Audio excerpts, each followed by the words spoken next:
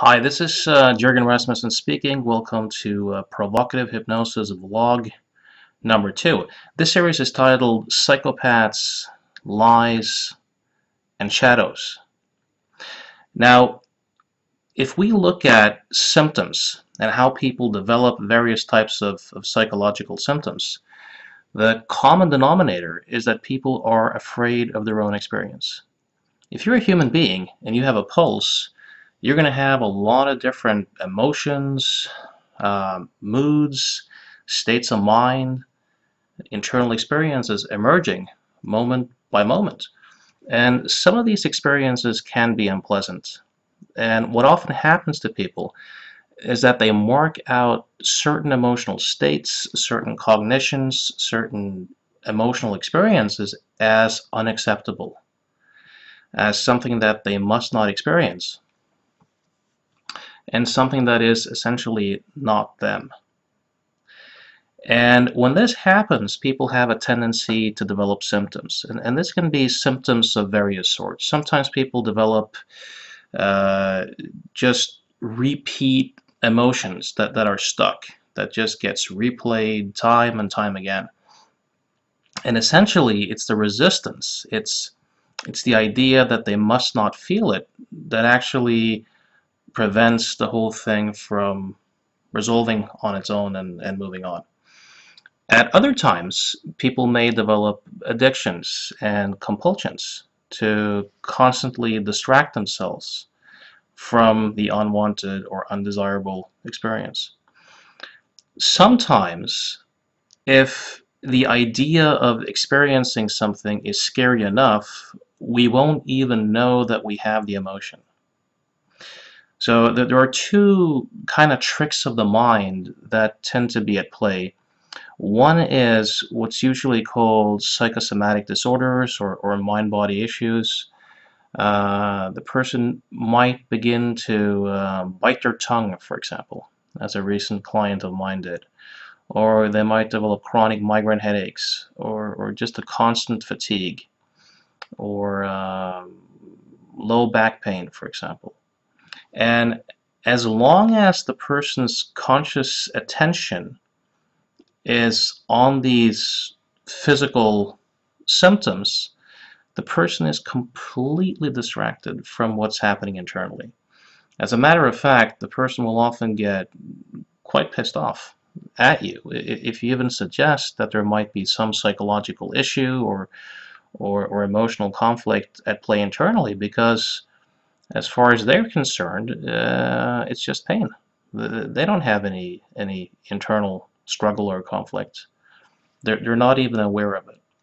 At other times, and this is really the topic of this particular vlog, at other times, people will project the unacceptable emotion or trait onto someone else out there with the greatest hook. So it's the person out there that's really pissing me off. So if you, for example, look at some of the people who march in these anti-war demonstrations, and not to get political in any direction, but some of the people who do these marches for peace can sometimes, especially the guys in front who are like the repeat customers on these marches for peace, some of them are some of the most aggressive people you can ever find. Like they throw rocks and stones for peace. And sometimes these are people who, behind the peace, are people with a lot of anger who can't know the anger as their own anger. So they project it onto the war outside of themselves and go, that's what's really ticking me off. There's a lot of amusing examples of this in culture and in life. For example, did you know that there's been some studies showing that some of the most religious anti-gay people, you know, the ones with the posters who says that gay people will burn in hell and that Jesus hates fags and all that sorts of stuff, some of these people, when they've been shown movies of gay people having sex have a tendency to have more arousal internally than average heterosexual people. And there's, of course, a lot of media scandals where you have the priest who's been proclaiming that homosexuals will burn in hell, and then after a decade of this, they're caught with the young male prostitute in some hotel room somewhere. And this is really fascinating. Something else that's fascinating too is that very often they claim to have a lot of regret, and that they're now ashamed, and that they're now fearful since people know about it. But think about it. If there's some all-knowing, eternal God up there that's been watching them the entire time, they really should have been afraid from the first second of engaging in this. So I'm not saying that all people who claim to hate homosexuals are necessarily gay or have those impulses strongly. What I am saying is that some of the people who do that are people who really have those tendencies, but knowing that they have those tendencies is so unacceptable and so scary that they don't even know it. It's a bit like with the pain people.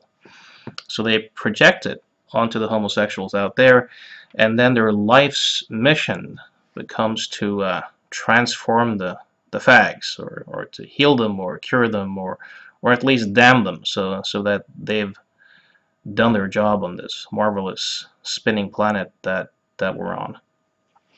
Sometimes when clients come in, I'd like to share a couple of stories around this from my practice. Sometimes when clients come in, helping them to discover and own those completely unacceptable aspects of being alive as something that they're actually experiencing can be very healing and very transformative. So I'm instantly reminded of a client I saw perhaps a decade ago who really wanted to become a mother, and she had a lot of struggles and a lot of arguments with her husband. And this client really identified as a nice, caring, compassionate human being, and she really seemed to be, and she probably is on many, many levels. And she was a strong believer in personality being mainly the result of genetics. And the thing for her was that she said that her grandfather had been a horrible psychopath who had raped and molested and cheated and manipulated and done a lot of horrible stuff. And her father was really no saint either. So one of her fears was that she might bring a psychopath into the world. Now, this woman, of course, had a very strong identification with the other part of the pole, you know, being caring, being compassionate, being a very nice human being. So what I did with her during hypnosis was that once she was in a pretty stable, very focused hypnotic state, I asked her to essentially hallucinate her grandfather in front of her, and to begin by essentially telling him off, by saying to him, "You are violent." So by first saying the sentence as in "you are violent," I then had her apply to self and say, "I am violent." And what immediately happened is that she flashed back to a memory where she slapped her husband and spit on him. And before she had a chance to escape, I had her really own the anger and really own the violence as her experience, as something that she had been engaged in. And to then view her grandfather through that lens, through that acknowledgement, with the words, "Welcome home." And then she went on, "You're ruthless, you're manipulative." I had her then apply to self and say, I am ruthless, I am manipulative. And her mind once again flashed back to relevant memories where she discovered that she was in fact behaving quite ruthlessly and quite manipulatively in her relationship. And she was actually able to find all the qualities that she had attributed to her grandfather internally. Without me prompting her, she ended up saying, "Oh my God, I'm my grandfather. This is me." And she had a shocking insight where she discovered that she was essentially behaving in that way in her relationship and just couldn't see it at all. Now, after doing this, we also had her look at her grandfather, and after accessing some of her own most cherished values, which in her case was altruism and compassion, she looked at her grandfather to see if she could find any of it. And she remembered that he once, with risk of his own life, helped a drowning kid not to drown. So she could find some of those qualities also in her grandfather, and by doing this, she was able to recover more of her own humanity and internally more of his humanity as well. This was a huge breakthrough to her. She called me later and reported that she had been more or less ecstatic for a month and blissful and peaceful around it, and that the relationship issues had vanished. Another client I had the most gruesome, horrible childhood that you can imagine. She and her sister was constantly raped by their father from childhood until their teens. The father hit the mother and also raped the mother. So this was as horrible as it can get. Now, this is decades ago, so this woman is now a mother, she's married, she has a very nice career. The father is dead. She had sporadic contact with her mother. And my client had a lot of anger issues and a lot of anxiety issues. And one thing that she told me was that she was extremely angry at her mother for being a fucking liar. And when she said fucking liar, she was referring to the fact that her mother had never owned up to the abuse. She had never been willing to acknowledge what the father had actually done. She had tried to joke it away or distract away, and apparently she had even set out this rumor that, well, if anything happened, the daughters must have seduced him. And my client said, I'm so angry with my mother, I need for her to be honest so that I can be at peace. Now, my job here was essentially to help the client to acknowledge the liar within. So I said to her, I said, look, what you've been through is truly horrible. What your father did was wrong. It's completely wrong. Morally, ethically, psychologically, it's just wrong. And I really wish that you didn't have to go through those experiences. And I also really understand that you want your mother to be honest, that you want her to do the right thing and be honest. It would be the right thing to do, no doubt about it. But I have a challenge for you. Is it really true that you need your mother to be honest for you to have peace inside? And she shot back and she said, of course I do. I said, really? Is this really true? And I challenged her on it, and she got so pissed off that she actually left my office. And she was scheduled back a week later, and she came back a week later, and she said, the first 2 days I was so angry with you, but the question kind of kept harassing me. Is it true that I need my mother to be honest for me to be at peace? And she realized that the answer was no. And instantly she had a huge relief on the inside. So she was very happy about this, and I said, yeah, that's all very good, but there's something else here as well. You really are your mother's daughter. She's lying. You're lying. You really are your mother's daughter. And once again, she got really, really upset and really provoked. And I said, look, your mother's lying. She's not admitting to what actually happened. That's a lie. But I said, but you're lying as well. You have for years gone around telling yourself the story that you need your mother to be honest, for you to be at peace. That was a lie.